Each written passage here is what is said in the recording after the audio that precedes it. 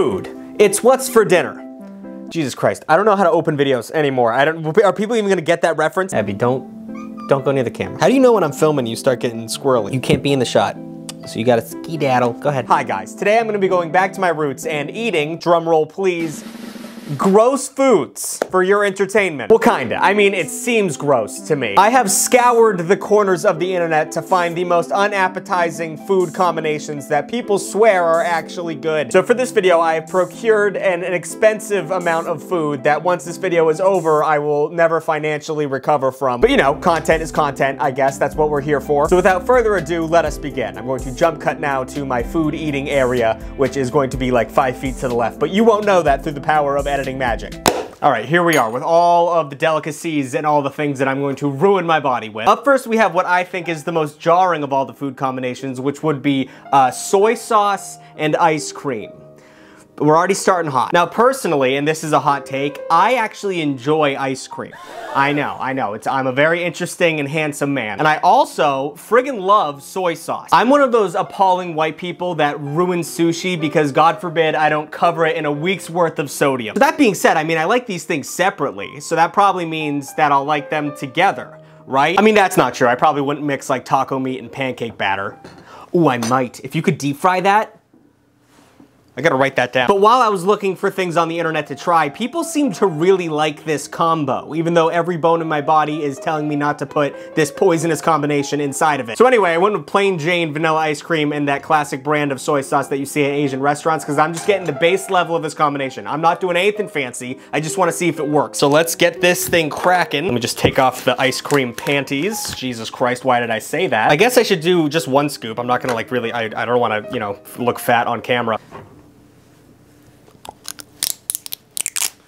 I don't have fingernails, so I have to use my teeth for everything, and that's why my dentist loves me. All right, just pour this on top of the ice cream.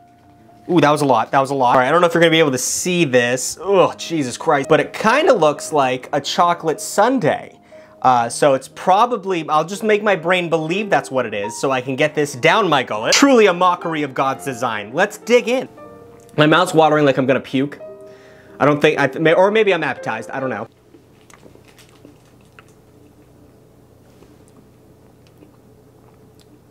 Maybe I didn't put enough soy sauce, but that's really good. Just add a little bit more of that. That was a lot more of that, but whatever. It's hard to describe. It's pretty much just salty ice cream, which makes sense. People put like sea salt on their confectionaries all the time. But there definitely is this little twang of like something that shouldn't be happening. Like I'm eating sushi and ice cream at the same time, like someone who is just no longer pregnant. I don't know. I'll give it like a 6 out of 10. Because I would just put salt. I don't know why the soy sauce has to come in. It definitely has that umami thing, whatever that is. I don't know what umami means, but it definitely has that going on for it. Oh, that was a lot of salt. Okay, 4 out of 10. It's not that good. I feel like people who like this are pretending to like it because they want to pretend to have a personality. Just put salt in your ice cream or something, because this is a disgrace. That is enough of that. Oh boy, does that food pairing stink. But you know what doesn't stink? I don't know if that, it spritzed. I don't know if that picked up on the camera. Scentbird! Thank you to Scentbird for sponsoring this video. Scentbird! Scentbird is a scent fragrance. I'm not gonna be able to say this. Scent fragrance subscription service. Scentbird is a scent fragrance subscription service, that was so hard to say, that allows you to explore different scents without committing to a full-size bottle. They're the perfect size to fit in any pocket, so you can have a little stealthy spray whenever you're feeling stinky. Scentbird lets you choose new designers or niche fragrances every month for just, get this, I've said it before, but I'll say it again, $17. Just $17 is all it costs. And each month you pick what you want and receive, so there's no surprises like those dumb loot box subscriptions you can get. This month I was sent Versace, Dolce & Gabbana, and what's the last one? It's very fancy.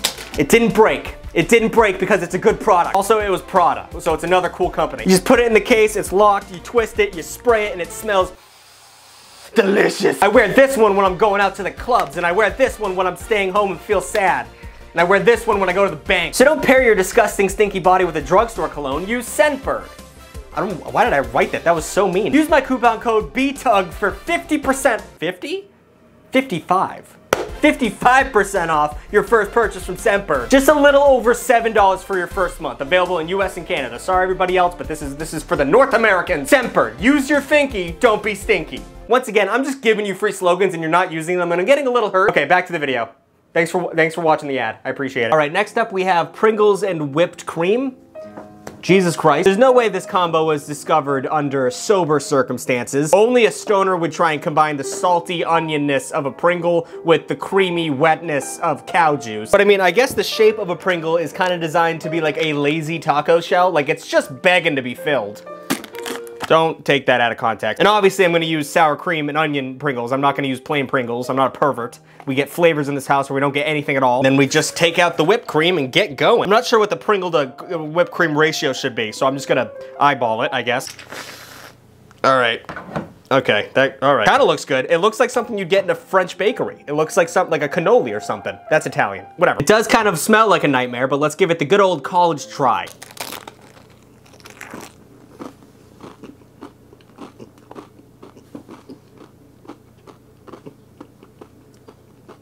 It's coming in waves. I think I probably should have used a plain Pringle for that. Once again, I get it. It's like saltiness mixed with sweetness, and it's like a cream puff almost. It's pretty good in theory, but oh man, did that not work like it should have. The onion really came through. Obviously, I fucked up somewhere along the way, but I'm not gonna leave this up. I can't even get out from behind this. My apartment's so small. So I'm just gonna leave it where it is. I'm gonna give that a 4, but I'll bump it up to a 5 because I can see how that's supposed to work. But also, the consistency of a Pringle is grainy. It's like the particle board of chips. It's made up of all other potato chips that are just broken and melted into one shape. So it's crumbly in your mouth. It doesn't work that well. 4, fuck it. I'm giving that a 4. That was not good. The internet is disappointing me again. Again, it's disappointing me so horribly. Up next, we have Coca-Cola and peanuts.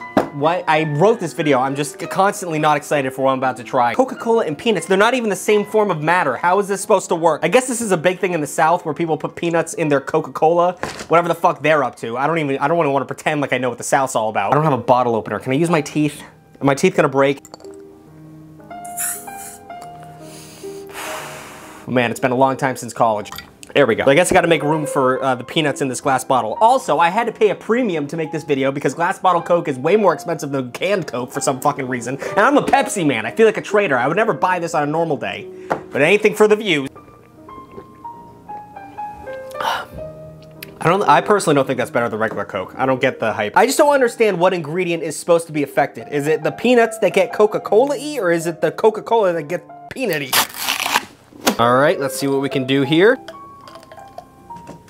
Okay. All right, that seems like enough. Call me Professor Snape, because we're making potions today. This is probably the stupidest one so far, but it's also the most well-known. So if it's good enough for the American South, here we go.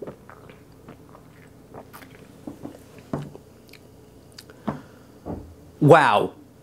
Wow, that's actually really good. I'm learning a few things. First of all, I'm realizing how salty Coca-Cola is by itself, because adding a little bit of salt wasn't that big of a deal. And how much sodium is in there? 30 milligrams? I don't know. I don't know anything about math, but it was good. The peanut flavor really does well for Coca-Cola. I don't know what that's all about. And Coca-Cola has made so many dog shit spin-off flavors that you think they would add peanut in the mix, but I don't know. That's actually really good. Like an 8 out of 10. I would probably do this if I wasn't making a video. I might start doing this. Yeah, and the longer the peanuts sit in there, the more they permeate. That's really fucking good. Wow, I'm actually really excited about that. That's a discovery. I'm very excited to live my life from here on out. Up next, we have bananas and bacon.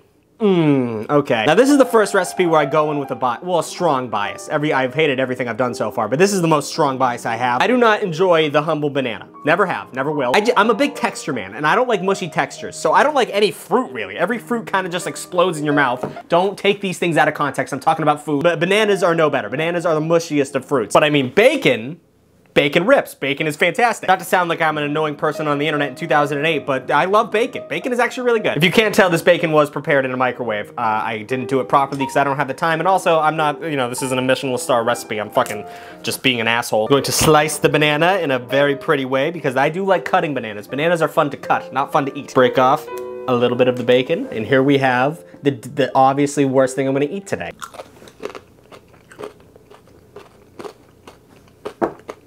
Wow. It's like I put a banana and bacon in my mouth at the same time. It's fucking stupid. Not everything I've tried today has been good, but I will say that, oh God, I hate this. I will say that everything I've made today is, they take two things and combine it into something new, a new flavor. This is just a banana and bacon in your mouth. They're two combative flavors. They don't mix at all. It's just paparazzi flashes of flavor. Bacon, banana, and it never fucking mixes. So that was 4. No, 3. That was terrible. And last but certainly not least is the peanut butter and cheese sandwich. To be frank, I'm already pretty angry just thinking about this combination. I personally think that PB&J is already a flawed combination. It's childish and it's overdone and it's not that good in my opinion. And this is a step above that in terms of I am 11 years old and mom and dad left home for the first time and I have no parental supervision, so I'm just gonna make something gross because I can. I mean, Jesus Christ, this is worse than the Fluffernutter, which is Massachusetts state sandwich and an abomination to God and all his creatures. I don't see what's wrong with just eating a peanut butter sandwich. No one ever gives the flowers to peanut butter sandwiches. They're good. You don't have to add anything else. Peanut butter and bread is delicious. And then we add the cheese. I got Boar's Head's Vermont cheddar because I'm not a broke bitch. Also, the store I shopped at didn't have any like cheaper brands, so that's what we're dealing with. I'm assuming because this is such a white trash delicacy that it's probably meant for me to eat American cheese with this, but I just thought, you know, sharp cheddar would, I don't know, do a little bit better. This is like the lowest of the low, but here I am doing it for views.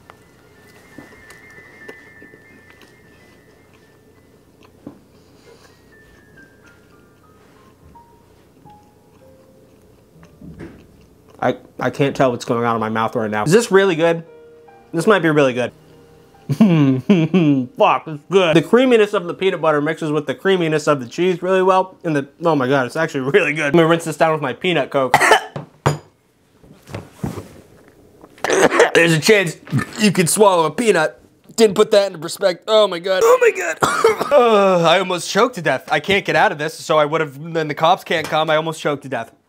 This sandwich is fantastic. The tartness of the cheese mixed with the peanut butter and the consistency is fantastic, and bread and cheese is great, and peanut butter and cheese is great, and it feels like you're just eating those 2 great meals at once. This is fucking 9 out of 10. 9 out of 10. Make this, eat this. And I don't mean 9 out of 10 on a scale of like, it's not a steak, but like, you know, in terms of like, you're struggling financially and mentally, this is a fantastic sandwich. I'm gonna keep eating it, fuck it. I was gonna like start doing the outro and then talk, but I'm gonna eat this while I talk because it's so goddamn good. All right, so there you have it. I don't know what it is, but you have it now. I don't want it back. I will say that I feel like humans figured food out within the mid 20th century, and we don't need to keep trying to reinvent the wheel. These are pretty stupid ideas that just don't need to be real. You can just, you know, go in a recipe book and figure something out. This is stupid. This is good though. I'm conflicted. Like, comment, and subscribe if you like this format, and comment weird food combos that you actually enjoy, but don't say fucking pickles and peanut butter on a sandwich. I saw that a lot on the internet, and that made me so angry I didn't put it in the video. That is stupid. Semper, use your thinky, don't be stinky.